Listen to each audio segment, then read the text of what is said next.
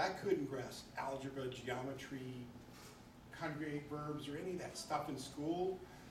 You know, I learned later that, you know, today if they had labels, you know, other than I was the kid that didn't work to my potential, I had that label a lot. I had that from second grade on, I think. But what I am is I'm a kinesthetic learner. Those educators in the room. I'm a hands-on learner. I've been tested by the military. I'm like as high in the charts as kinesthetic learner as there can be. You put me in a classroom with audio, la la la, I'm listening to the Clash. I mean, it's not playing anywhere, it's playing in my head. I'm not hearing you. You show me one of these things, a Prezi, same thing. I'm thinking about, you know, the horrible thing my wife said to me last week. I'm not thinking about that thing. I'm gone. I used to be the kid sitting in the classroom, in my mind, driving my Stingray over little jumps, and they call in the room, you know, what's the cloud, you know, who's the Queen Elizabeth? Oh, and everybody laughed. I was that kid. So, how does a guy like that do anything, let alone succeed? Because, you know, your career fields for kinesthetic learner are pretty much, I'm just generalizing, but generally, construction worker or cook. That's about the two. Not a lot of opportunities there. So what also we've just learned about me is I don't like school. I'm not good at school. But I do have goals. I have goals like everybody else here. I had goals as a kid. I wanted to be a good kid. I really did. I wanted to be a good adult. I wanted to be married, have kids, have a nice car, have a nice education. I really, truly did. So along with my challenges, then society's challenges came in, and my genetic challenges came in, and of course, I started doing those things, you know, the heyday in the 70s and 80s in the kitchen, when you work the line, the rush of the line. Many people, most people, in my day, almost all, if not all, on 99.9, would work really hard all night, rock and roll, and then they'd party all night, right? So I got in that group, and I started, you know, using drugs and alcohol, and I was a really good cook, and I was a really good dope fiend for a while. And in 1988, things cleared up, reached the bottom on that, cleaned up. And that's when this really project started. When you took all my fun out of my life, running around all night till dawn, it left a lot of open hours. And with those open hours, I realized, now being divorced at that time, having to pay child support for the first time, and really looking back at that goal list going, holy moly, I'm not achieving any of these goals that I really want to do in life. What am I going to do about it? And I didn't know I was a kinesthetic learner. I just thought I was a screw-up. So somebody suggested, food and beverage, everybody needs a mentor or mentors in their life. I certainly have had them. I still have them. An F&B manager, I remember him telling me, he was wearing Armani suits back in the day. And this was like 1989, 90. He says, this is an Armani suit, and you won't believe it, chef. I make $50,000 a year. And I remember going, oh my God, if I could only make 50 grand, man, I could have the greatest girlfriend, and all this stuff that I was thinking, I'd be all set. And I said, well, Mick, but how do I do that? And it's Mick Finnick. I think he works for the city of Prescott now. But it was at the Marriott Mesa, Sheriff Mesa, Radisson. You know, I work at these places that don't do so well. That's why they have them. So they have a bunch of different names over their tenure. So Mick said, you need to get some education. You need to get some initials after your name. You need to get certified. He was the first person that really told me that you have to age it. You don't have any school. You need to get certified. I said, how do you do that? And he said, go to American Hotel Motel. We'll pay for the classes. You pass a few of them, and you can maybe challenge the food and beverage director's test. So the first certification I have, which is a lifelong certification, and for me, is there any of them in the room? The easiest one was my boss's certification, Certified Food and Beverage Executive. Took a couple classes, challenged the test, case study test. It was challenging. Got it. Now I started something, like I achieved something. So I was a member of the ACF. They said, well, you need to be certified as a chef. So I looked at certified working chef, which doesn't exist today. But how certification worked back then was a big packet. You had this logbook thing, huge, this thick. And every page was things like tallow work, ice carving, meat fab, on and on and on. And you would take that to your executive chef or your food and beverage director, your general manager, and they'd have to fill in 1 to 5 on hundreds of categories, hundreds. And mine was legit, and I became a certified working chef. So now I got, wait a minute, I started getting addicted to this M-O-U-S-E after my name, you know? Initials that people don't know, but it looks really good. Some you have to get a bigger coat, start wrapping around. So I got a certified working chef. So as things progressed, you know, I started getting more of the modern things. So certified executive chef, I had to take a test. Scratch, you hear the car crash? Certified executive chef. And the list of books was this thick. It's still up there. If you go to the website, it's this thick. So I bought them all, looked at them, went to the back to some of the chapters, which I still suggest. Don't try to go back to culinary school if you never went, because you're not going to sit 2 years and look at these books like I did for 10 seconds. Go to the chapter test, start knocking out what you can't, take notes of the ones you don't know. Study what you don't know. Why study what you know? This is Brian Dragos' way, right? Because if there's one thing I do, is I work the angles. If you heard me present, I bring it up, somebody put me down once telling me that, it actually is not a put down. I am good at working the angles. If anybody in this room can work an angle, I can work an angle. So I went and challenged, you know, no class, no culinary school, I went to the CEC test. CEC is kind of high, right? Second highest in the world. I'm sitting in a testing facility. Reminded me kind of jail. Like when they first bring in, not that any of you'd ever been there, not that I'd ever been there. But I sit at this thing and there's a computer and these questions pop up and it's simple multiple choice.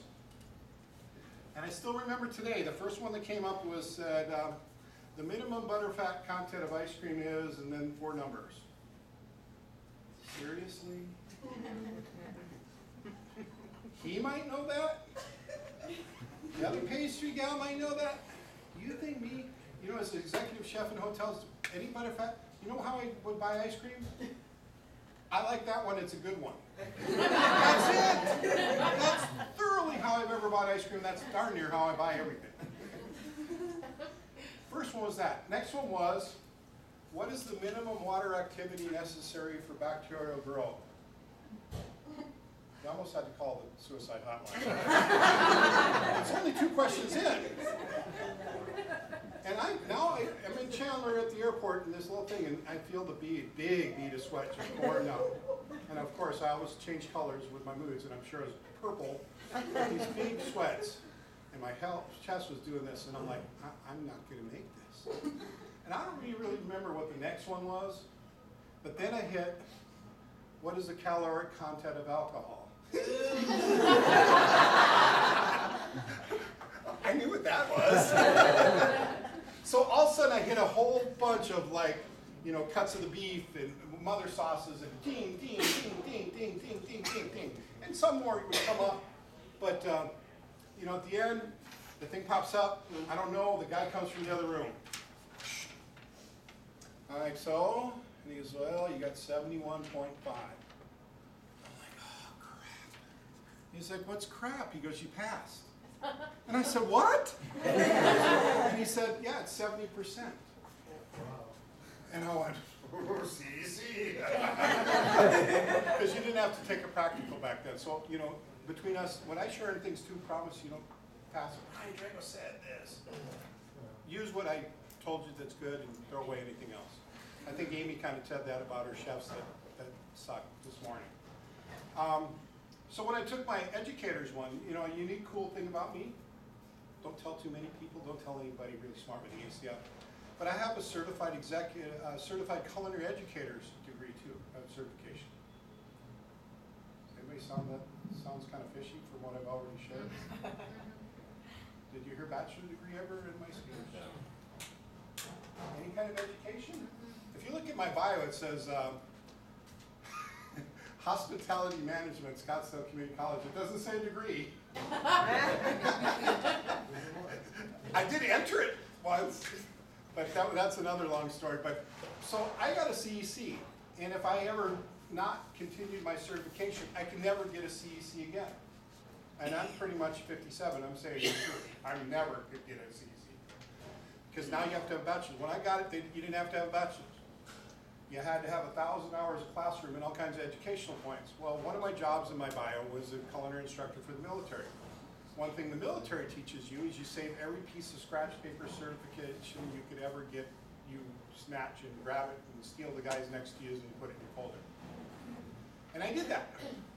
And somehow I have a military supply school, A school, humongous amount of CEUs thing that qualified somewhere in the CEC back then, working the angles for the culinary educators thing. But still had to take a written test. Theory X, Theory Y, management concepts, teaching, you know, kinesthetic. Where do you think I learned a big word like that? Because I knew there was stuff that certainly I'm going to have to buy the book and read some of this stuff. So for the Culinary Educator certification, I studied, and I studied like crazy. And I took the online classes. I took everything I could because I knew this one is not me. Executive chef experience is not going to get me through this. And now that I studied and I went to the same testing facility, the same thing, I'm still pretty freaked out, but I sit down, I get the thing, and I start knocking. I didn't have that 3 questions of the bead of sweat, and I passed at 82.5 for the one that I was weakest at. But it also taught me the first thing, one thing that I can say in my working career and most things in life, I try to learn from my lessons, good or bad. So I didn't want to go through another 71.5, so I really studied. So let's get to my thing, and I didn't print it up because I didn't know if 20 of you are going to be here or 100 of these are going to be here. But these are, you notice I don't have a PowerPoint. Believe it or not, today I might be able to put one together, but I kind of refuse to. So, some suggestions I'd make when you want to get the other job the other guy wants. And I haven't even took you down this path, but I've kind of made a career of that. One time, and I've shared this in bits of this before, but one time in 1992 I was at the Sheraton Mesa Marriott, whatever that thing was. I was getting a house built, I was qualified for a home, I had a new wife, everything I thought was awesome, went on vacation. If you're a chef, don't ever go on vacation, because if you have any dirty laundry or if there's any weakness you have, your enemies will build a case against you because you're not there to defend yourself. This has happened multiple times in my career, but not the bad results of this one. So I went on vacation, and I came back to all these charges of you did this and you did that and you did this and you did that. So I defended them one by one by one, but it really boiled down quickly to you make too much darn money and the new general manager don't like you. So you got to go. So I got whacked. Clean and sober, new wife, house being built, decent salary, no job. During this process, the underwriter called my house, or called the job, because I thought I could just get a job and cruise.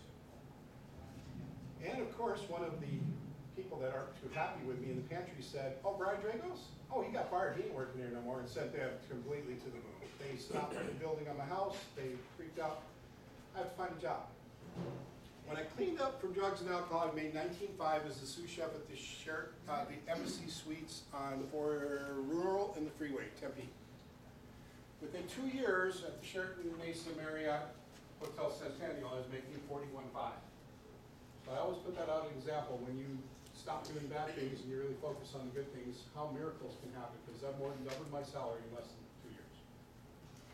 But it was the same guy, same work set, just focused. Didn't call sick anymore, wasn't sweating blood, that's it. So I needed a job. So I scrambled at every Arizona Central, this, Gold Canyon needed a chef. Rob's had that job. From the front, it looked like a palace. From the back, it was literally a third world nation. And it still is, if it still even exists, but it was horrifying, the back. But I needed a job, and I needed somewhere close to that range, or they weren't going to finish my house. And that crazy wife probably wasn't going to stick around if I didn't have the house for 4 kids that I was helping get back from the government and her ex-husband. So, I mean, I looked at this as like do or die. So I pulled up my application, put it all on, but back in those days I put Brian W. Dragos, CEC, CFBA, CCE, whatever. A couple days later I get this phone call. Got called, got the job. After I got hired, the general manager told me, you know how you got this job? And I said, why? And he goes, well, you got the callback only. We wanted to know what the hell all that crap was after your name. Honest to goodness, that's the true story. That I got a callback from a job just because they wanted to know what all those initials were after my name. And then I interviewed well, and of course I got the job. Got my house, got this, divorced the lady. Still got the house.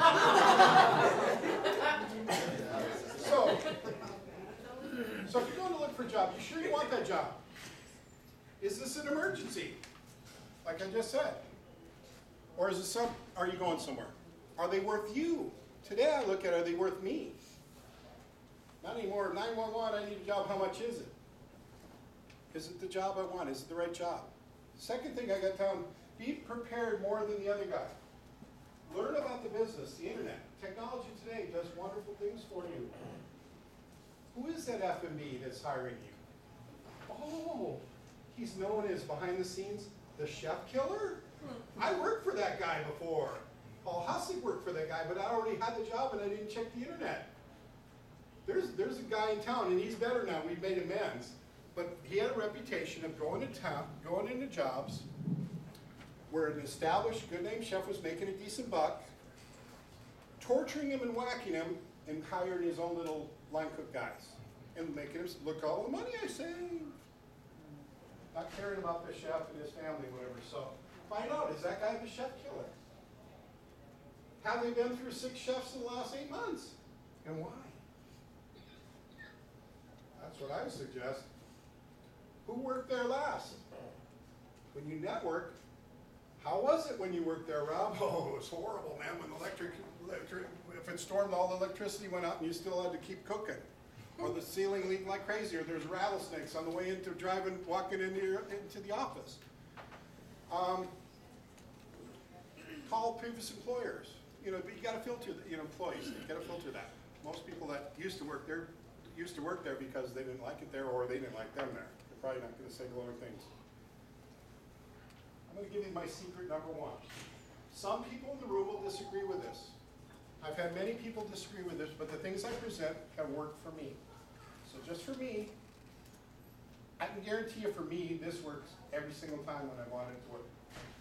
If I'm going to a Radisson, a 3 to 4 star hotel, not a 5-star hotel, not a food and beverage director's job, not a corporate chef job, but if I'm going to a Radisson, Sheraton, airport kind of place, don't wear a suit. What? You always wear a suit? No. Present in their mind. People have a picture of what they're looking to hire. When you're hiring a chef and you've had a bunch of dinglings, in our trade, is there a bunch of wannabes and fakers? Y'all know that, right? There is. Makes guys like me look better. So what you want to present is a clean coat, check pants or black pants, workable shoes, clean haircut, light makeup if you're a woman. But you want to, they're having a vision. They have a vision, the perfect chef. They're looking for the perfect chef.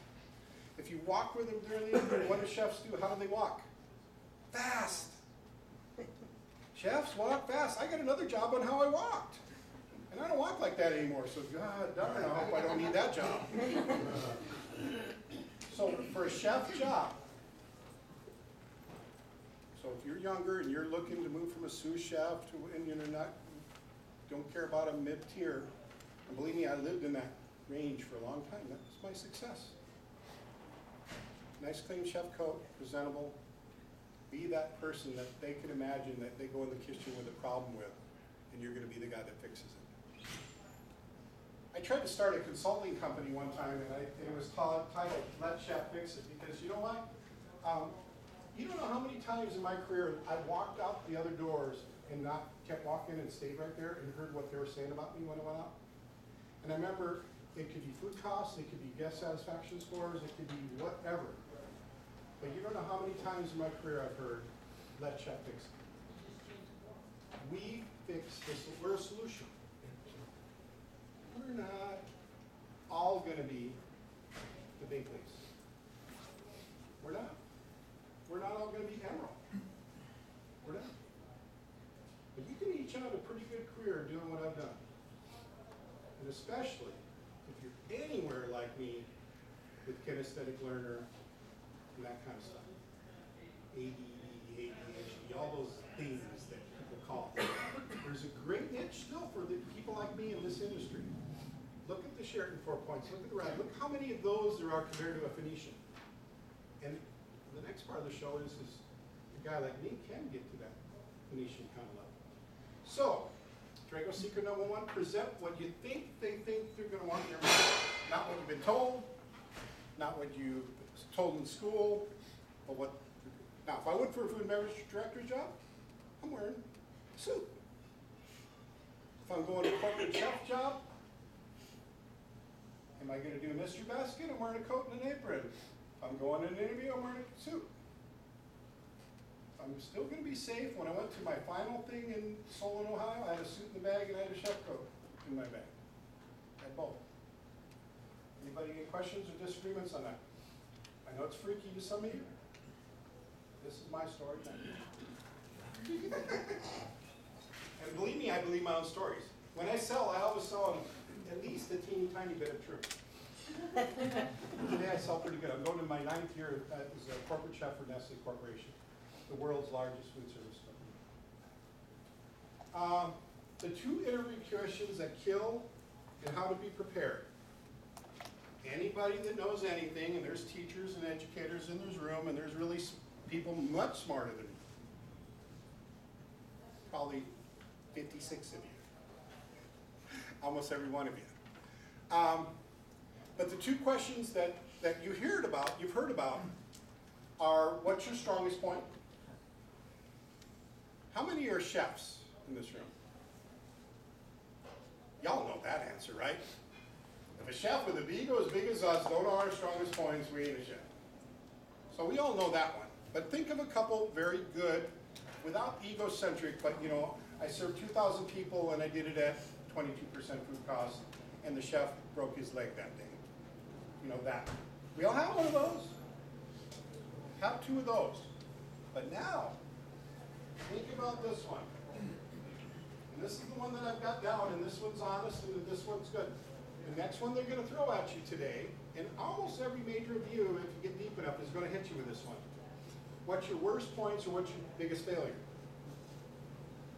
Has everybody got that in your head? Ready to fire that off in an interview? You do? Everybody? No. Mine? You want to hear them? They're ugly.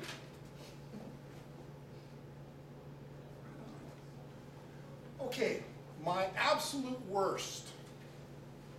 I was working at the Radisson Airport. I still call it Radisson South Bank because I don't want to be a chef at an airport property. This other name was South Bank. But I was there almost 7 years off and on, different roles.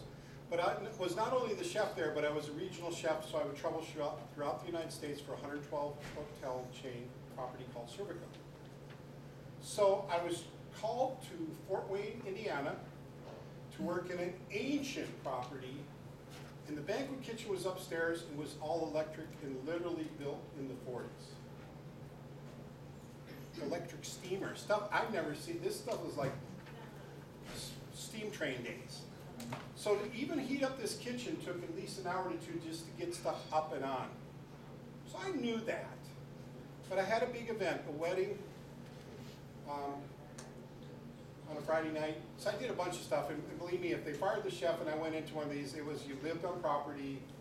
They knew I didn't drink, they knew I smoked cigarettes, and that they didn't give me a car. They were pretty safe. So they would get me in a place and I was stuck. So I'd eat good steaks and smoke tons of Salems, and that's about it, and maybe flirt with a couple girls. But that was the least thing. They knew I'd be safe. So Saturday night, I got this wedding for 200 people, and the menu I didn't create, right? I'm there just fixing it. They're holding down the fort. And it was a stuffed game hen with wild rice that came pre-prepared, probably from later Astor, one of the Tyson or something, right? So I look at the box and I'm following the instructions. So I go in, I fire up the kitchen, I put these things in. They never cook. They're just like all day long. So finally, I'm using my fingers. Oh, they're done. So I served raw game hens to where the wing joints were bloody to 200 people. It's horrible. They all started coming back, and it was that wave of terror of, I don't have any more. I haven't cursed yet either today, have I? Pretty darn close, that one. Because I've been priding myself on that lately. Not cursing, but not cursing in a presentation. So they all took, do I have more game hens? Heck no. I'm scrambling. All I got is chicken tenders and French fries to put out. So I got the call from the corporate. And probably the first time in my culinary career, they said, what happened, chef? And I think they were looking for, they never expected the regional chef of the year 3 out of 4 times to serve raw game hens. And I just said, I guess I wasn't familiar with the equipment, and I served them raw, and there's nothing I can do. I cooked them longer, but it was too late. I had to give them tenders. And I promise you I'll never do it again. And believe me, I fixed that. Because chefs can be a handful too, right? You know how many times, and that was, oh my gosh, let's figure this out. So that was probably 94. You know how many times I've served game hens since then? So that's 20 years. Was that 20 or 30? 20. 20. 20 years, 0. When will I ever menu game hens? 0. Never again. Don't touch a game hen, don't eat a game hen, don't touch it. I won't. And I'm not lying there either. People that know me, Jolene used to work with me. I met her as a culinary competitor in the student. When will I ever, somebody even, if an owner said, I'd say I'm allergic to them and I will die. I will lie to hold my chef. Bingo. I will. So that's one. My other one is not as dramatic, but it was just as bad. I sold my home to a family member. Made good money. Did all myself. I worked the angles. I did copies off the internet, said just copies, and I used it and I'll pass through the title. I didn't pay any commission. I sold a home, made good money. Part of the deal, I said, oh, but you guys are getting married. I'll come to your wedding in Hawaii. Well, also, if you know Brian Dragos, says I don't do catering. I don't love equipment. I hate it. I detest it. Same thing. Do I ever do it? Absolutely not. When's the last time I did it? This time. When will I do it again? Probably the next time. Never. Same as the game ends. So I bought supplies in Arizona, put them in ice chests. They gave me the number of the people. We wrote the menu. I dragged all the stuff in my truck to Blythe, Arizona, stayed overnight in a hotel, kept icing my stuff, went to a person's house, had a barbecue grill in their home oven. 200 people. This 200 keeps coming. I might not serve 200 ever again now that I'm thinking of this. Grilled vegetable. It was a nice menu. Nice menu. I'm all set. Schaefer's. Wife's helping me. The kids were little. They're helping. All dialed. Everything going. They're running food down this hill. I'm up on the house. And all of a sudden, my wife's like, how much more of this you got? And how much more of that you got? And I'm like, why? She's like, doesn't seem like these lines ever ending, but food's running out. You want me to go get some fried chicken at Safeway? You know, those who don't know, my wife's from Mexico, so she, and back then she had a little accent. I'm like, no, absolutely. Are you crazy? And I said, how is this possible? And then I looked down, and I saw this charger plate. If you made that round about this big, they were serving food to off this buffet. Literally chargers this big. Never saw the chargers, didn't care. I'm the chef. I don't worry about serviceware. I never looked at what are they serving my food on. Nice Seventh-day Adventist group. They eat like my Baptist church does now, on a plate this big.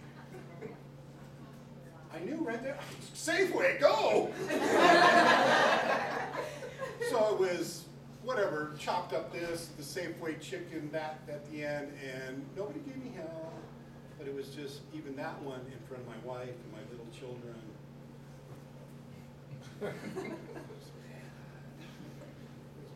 So those, but believe me, if somebody asked me, do I have them down? Do you believe? Did they sound like believable stories? They're the truth. So if I would interview with somebody, and what would be the solution there? Because you always want it when you throw out the bad thing, but here's what I would do about it today. I always check the plates. What plate are you using? What plate are you using? That's the solution to that one. What plate? No way! And tell them right there at the start. I didn't make food for 400. Right. So that's Dragos secret number 2. Stack the deck, practice in front of a mirror. Practice both those stories in front of the mirror. I didn't practice this in front of the mirror, but I've told versions of these stories, those who know me, a lot. Don't make promises you can't keep. Somebody else taught me this one. So you're a chef, you're in the interview. Food costs, labor costs, guest satisfaction, sanitation scores, anything else. Add it to the list of things that go wrong. I'll fix it all. My first chef job, I think I was 22 years old. I'll fix it all. Yeah, and I'll run myself ragged and insane and walk out on you as I do that. And be mean and grouchy. Promise them 2 or 3 things, deliver those 2 or 3, then be a hero and go back and say, okay, everything, we're up to snuff, and what more things you got? Make sense? Everybody can do that. Degrees, education, certification, I think I covered that at the beginning. Dirty words to a chef. There is some rarer people. I mean, I remember years ago meeting a gal that wrote a very famous cookbook that was an attorney first that became a chef. That person's probably more crazy than me. Because I don't know if I was an attorney, if I want to go chef like this. Or they're into pain and suffering. Work the career ladder.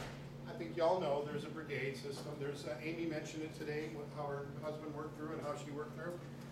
I mentioned it today. What was my first job in food? Pantry boy. And I have literally worked the whole career trail.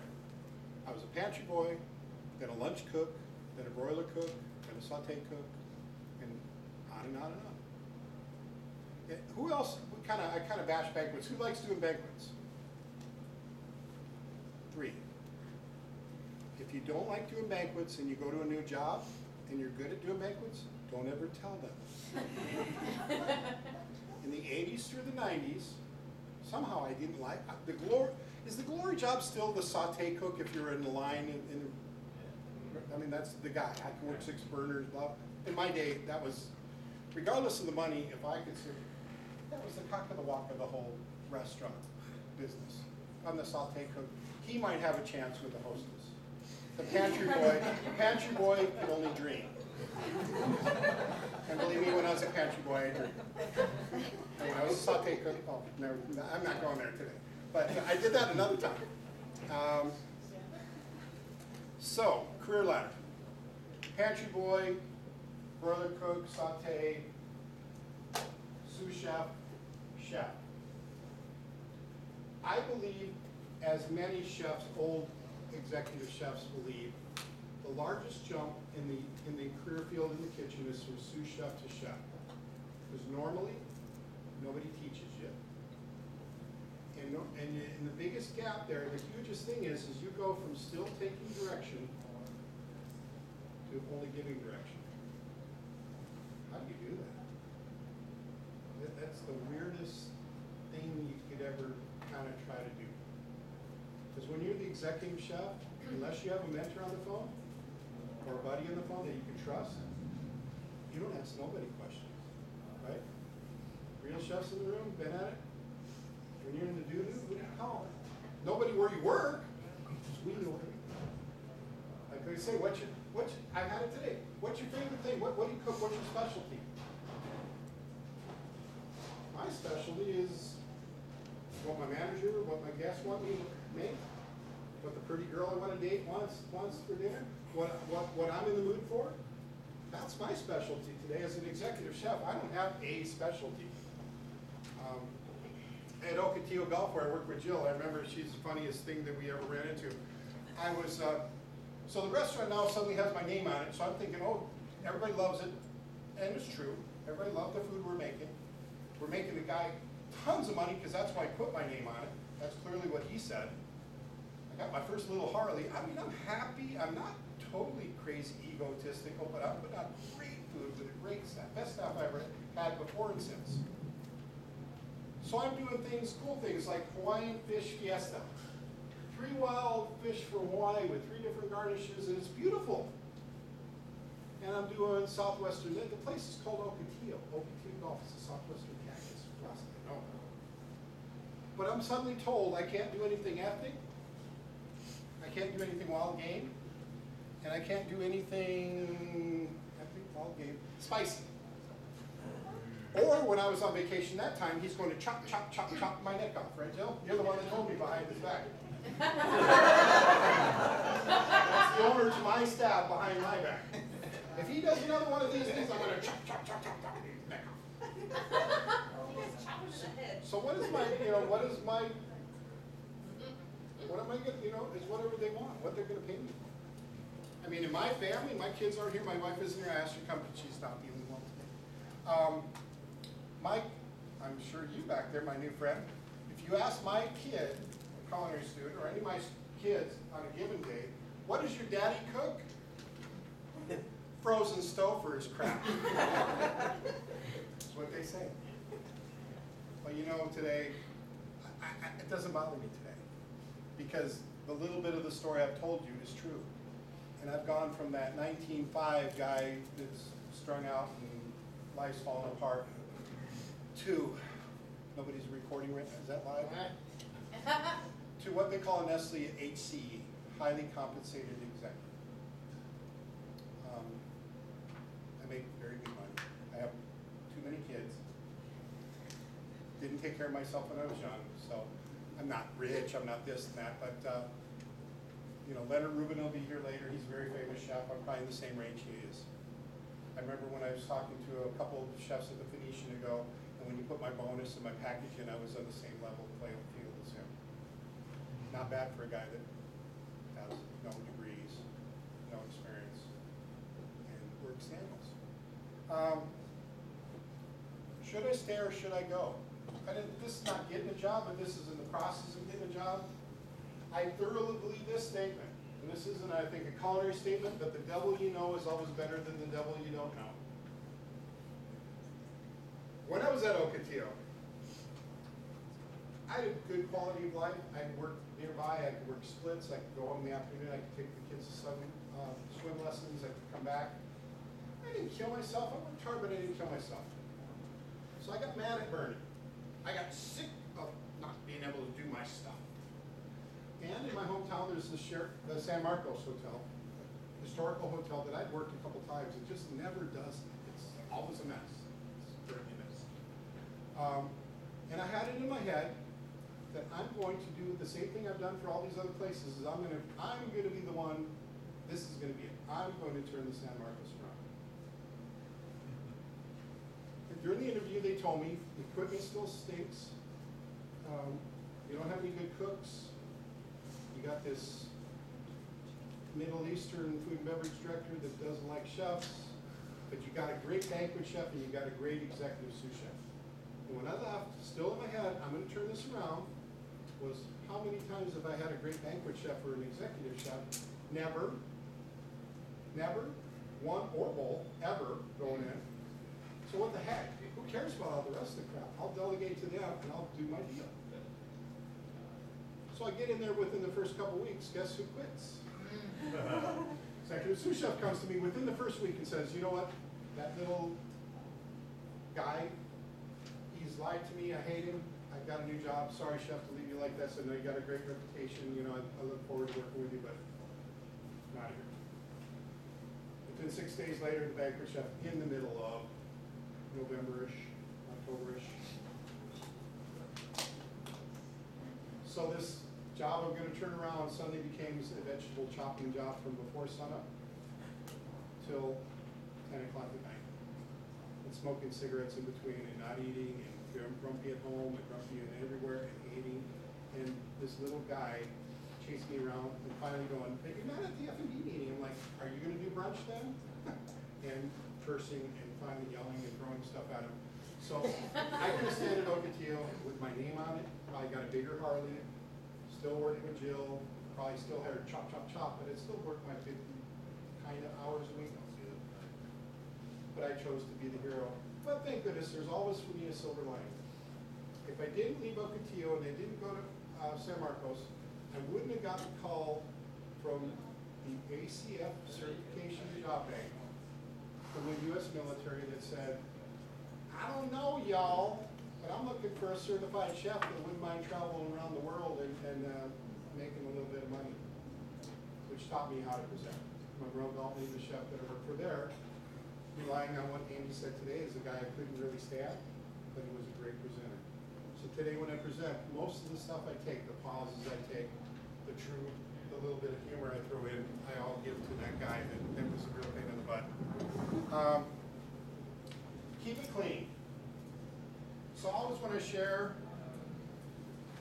I share some graphic things because my life has been pretty graphic. What's the Kitchen Confidential? What's the one with Anthony Bourdain? Huh? Kitchen Confidential? Why was that such a striking book when it came out? I don't think it was that striking. It just kind of told the truth for the first time. And really, if you look at that, and I didn't have the glorified CIA background and worked in Japan or wherever, but and probably never the quality cook he is, but the fun parts or the gory parts, slide cocaine or crack cocaine into his heroin part, and I have Arizona Kitchen Confidential as my life. But I don't suggest that to anybody today. What I suggest today is, what Amy kind of talked about at the French Laundry. Come in, do your job. Don't date people at your own job. Don't do drugs with people at your job. Don't go out to drink after work with the people at your job. And I know that's a hard thing I'm saying, but keep it clean at your job. And I've certainly pulled plenty of shenanigans even today than not, but certainly when I was at Ocotillo, I didn't date anybody at Ocotillo. While I was at Ocotillo. Does that make sense? You've all heard it, and you all may have broke it. I kind of even saw it going back. I keep going back to Amy this morning, both worked at meeting at the end. And they had a no fraternization policy, but I saw that twinkle in her eye, like, So remember, these are my thoughts and ideas. They may work for you or they may not. But here's some facts. And these are, please don't take that as me bragging. They're just parts of reality of when you take your career and you focus on where you want to go. There's a goal. I want to be an executive chef. I want to make 6 figures. I want to be certified. I want to be respected in my career field. There's steps you take to get there. So in 1988, I was the sous chef at the Embassy Suites Tempe for $19,000.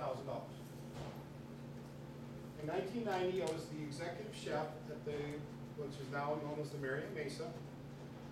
I travel so much, I keep thinking I'm in a different state here today while I'm talking. I'm thinking I'm like in Utah or something. It's so weird being in Shamrock like this. And I made 41. Do you think I cooked any different at the 19 or the 41? My focus has changed. Why? My focus has changed. 1997, Ocotillo, 50. Did I cook different at Ocotillo than the Sheraton Mesa? No. I carried myself. That's.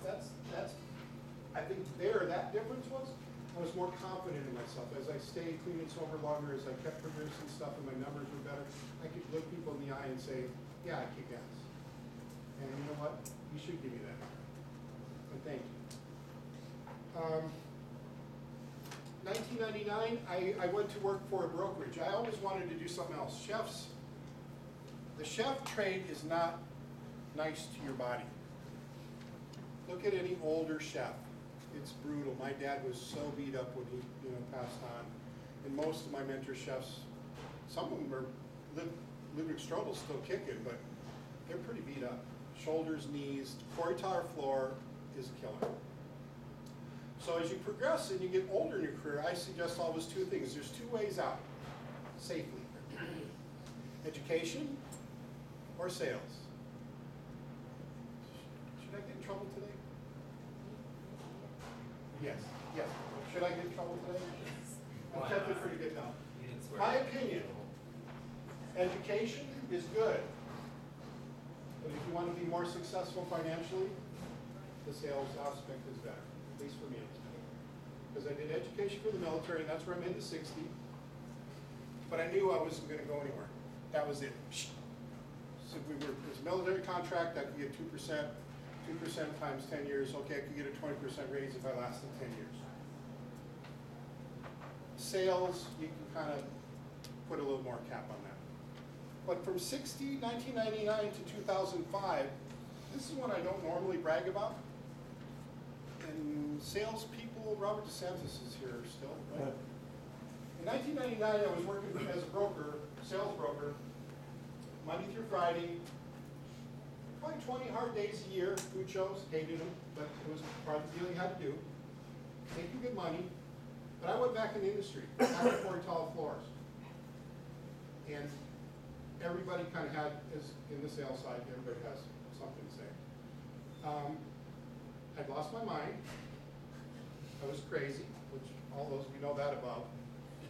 And then later they added another piece to that, but right then, he's lost it.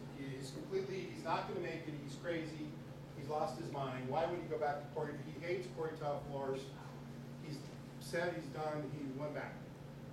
Well, I was working for a broker, a previous employer, one of the Cervico guys, the best general manager I've ever worked for in my life, the meanest general manager I've ever worked for in my life, who I've become good friends with, and I'm still friends with his today. Called me up and said, I got the contract to open a really cool resort at Fort McDowell.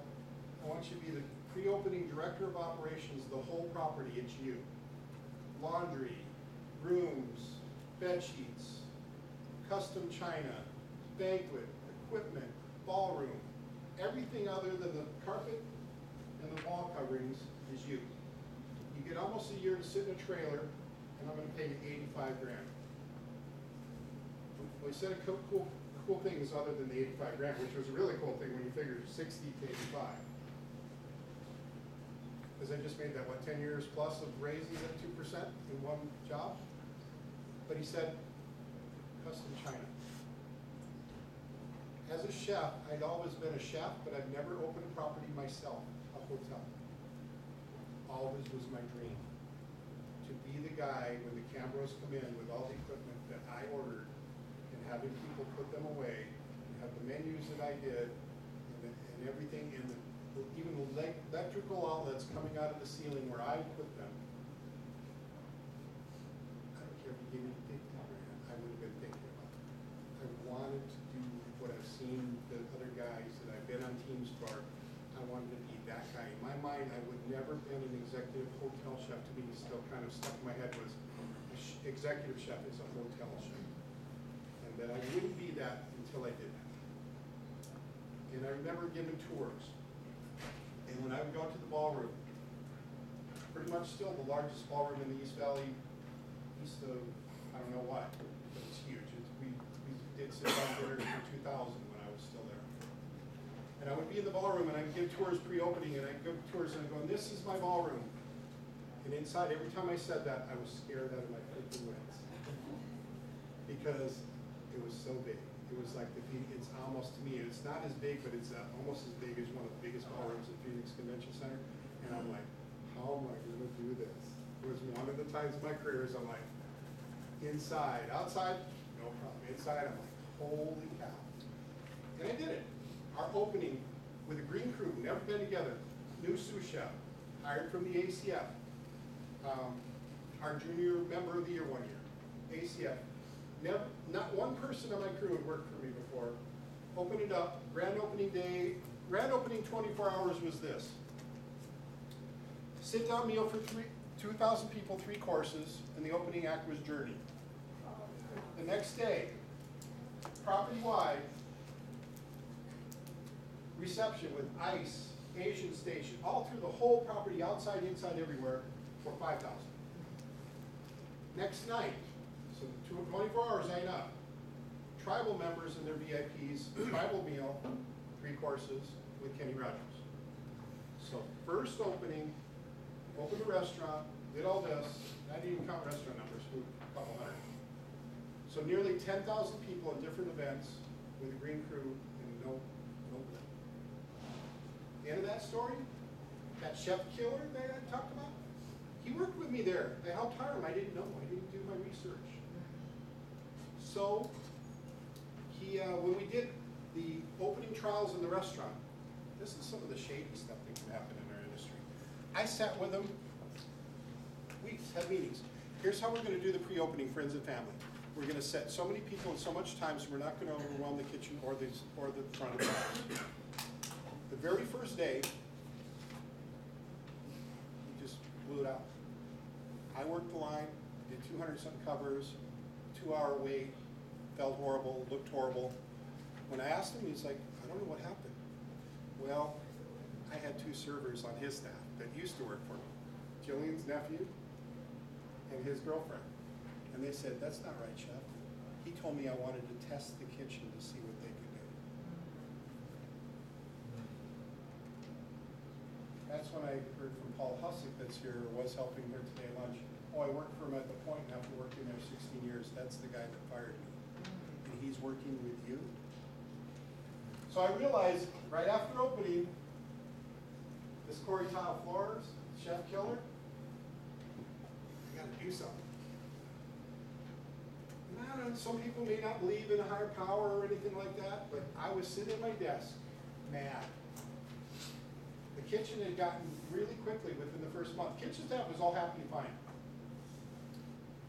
Amy mentioned it today, and I didn't do it that way for years, but nobody could come in the kitchen unless they asked me from front of the house, back in the banquet area. If they wanted another Danish, they would have to come to me and ask me for one Danish. And they didn't want to. So they would sneak around the corners and go, psst, not chips. I got really mean again because I didn't like this guy. And I'm going to take it out on him and a lot of staff. So I'm sitting at my desk and I get, bing, AOL. Chef, Nestle Corporation, Las Vegas. Okay, click. Bing! Chef, ACF Jobbing. Chef, Nestle Corporation. Phoenix. Now, I think she heard chefs everywhere. Is it Phoenix? Doing what I said here, talking about that network. I got in the broker community. I quickly made a phone call. Who's the Nestle rep? Oh, Rick Green. I don't know Rick Green. Well, he works in conjunction with this guy. I'm like, ooh, I'm neutral with this guy. He's not my best friend. He's not my enemy. Mr. Corey, I used to run food sales marketing back in the day. So I called him, Mr. Corey. Hey, this is Brian Dragos. I heard there's something with Nestle. Oh yeah, I'll give you the guy's number. I called up this guy who's now my friend and one of my mentors within Nestle, and the conversation went like this. Hey, Rick, this is Brian Dragos, blah, blah, blah, blah, blah, blah, blah, I really want this job. I know I can do it. I can take what? Broker experience, blah, blah, blah. How do I get this? I need you in my corner, blah, blah, blah. He goes, who's this? I go, it's your new chef. He goes, what? He thought it was insane, but same thing. I told him, and he'll never forget. Who was I? I'm his new chef. And he stuck that in his head the whole time I interviewed for the next 5 months. Who is Dragos? He's my new chef. Well, now he introduces me as the greatest hire he's had in Nestle. So that's pretty cool. So today, HCE, I talked about that. So it works for somebody, it works for me. This guy that came to Arizona, little stingray bite, dirt fields, pantry boy, to now in, what was it, 2011, there were 16 Nestle chefs in the United States. It's all based on sales numbers. Arizona is, believe it or not, considered a small market. Arizona and Vegas combined at the time was still considered a small market compared to Southern Cal, New York City, Washington, D.C., Chicago. But in 2011, Nestle corporate sales chef of the whole United States was me. So the hotel chain, chef of the year for 112 properties, Nestle for the 16 people. I think practicing what I preach and doing what I do today, I feel comfortable giving my little skill to you today. Any questions on getting the job the other guy wants? Because I think I'm good. I'm just about there. So please utilize what you think may make sense. Throw away what don't, like Amy said this morning. But no. Your point to where if you're an ACF member and on the website, being able to change the little things. Let me fine tune those. Okay. Yes, A couple key things up front about jobs. And okay, this is put on with the ACF Arizona chapter, which I'm president. Why I believe certification is important, even if you have a degree, or even if you're a chef, even if you're qualified, is Marriott Corporation, General Mills, Nestle, major manufacturers and corporations are either demanding ACF certification, or using the verbiage of certifiable. But believe me, don't count on that. I have a friend that worked for the military who was getting certifiable for 7 years till they told him so many times and they finally terminated him because he didn't have a certification yet. So, if you're an ACF member, there's also a job bank. And I've told you twice where they found me at the military and I found them vice as me with the Nestle game. Costs nothing. You're an ACF member, it's free. But how, I'm glad that stuck in your head. If you are a member and you are in the ACF job bank and you think you did it last year or the year before or 5 years ago and think it's done, don't count on that. You're at the very bottom of the list. Go in that thing, refresh it, put a dot behind your name if that's all it is. When you update it, it goes to the top of the list. The military one, believe it or not, how he found me, literally, because I was bitter, I'd gone in and I literally I noticed on my initial CEC dot, comma, I didn't have a dot behind one of my things. Like on my certification today, I don't have a comma with the AAC, I noticed after I printed them. So, certification for me, my last 4 jobs were based on chef certification, but you can't count the rest one because you already knew what you had. You already knew I was certified chef. So 4 out of 5 jobs were mandated for chef certification, and that's my story today. I hope it was good. I feel good about it, so that usually tells me something, but I did make a few laugh, but that's my story. And it is what it is. So we'll take a little bathroom break, and I'm going to see where the next people are. So